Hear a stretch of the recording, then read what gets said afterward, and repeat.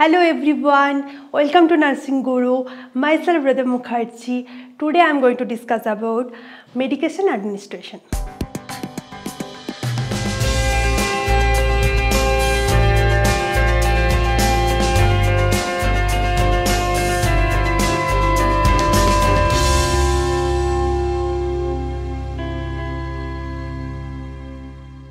So what is medication administration?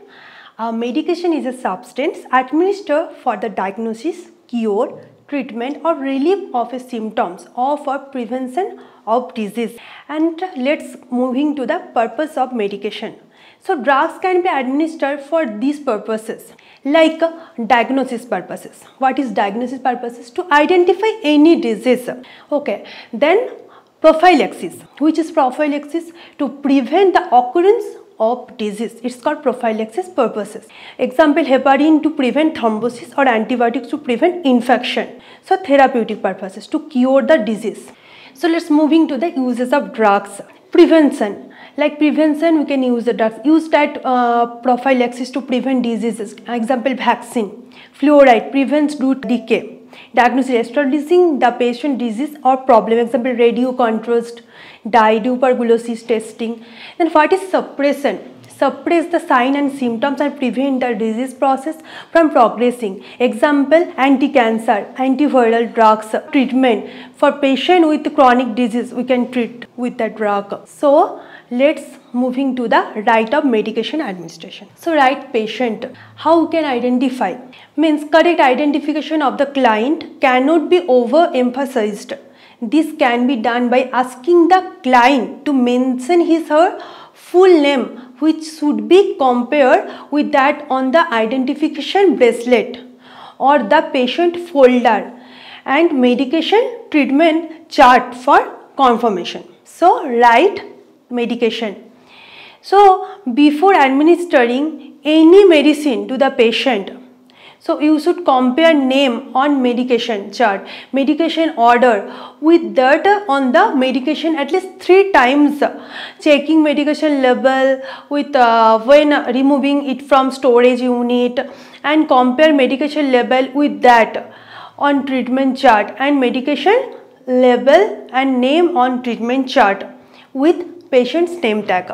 So right time, drug timing is very especially with some drugs like antibiotics, anti-malarial drugs, etc. To achieve cure and prevents resistance, some drugs must be given on empty stomach also, okay, like anti-tuberculosis, and some after meals also. So this must be noted and adhered to.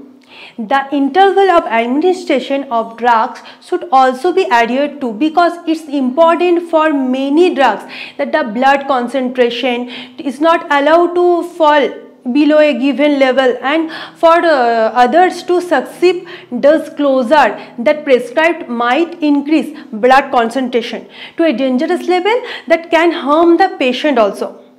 So right dose. This becomes very important when medication at hand are in a larger volume or strength than the prescribed order given, or when the unit of measurement in the order is different from the supplied from the pharmacy. So careful and correct calculation is important to prevent over or under doses the medication. So write route. An acceptable the medication order must specify the route of medication. If this is unclear, the prescriber should be contacted to clarify or specify it.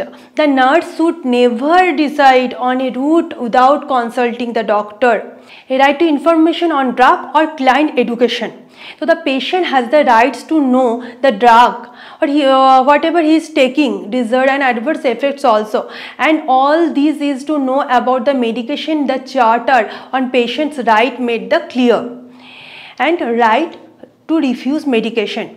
So the patient has the right to refuse any medication, however the nurses are giving to the patient, and nurses has to explain to patient why the drug prescribed and the consequences refusing medication.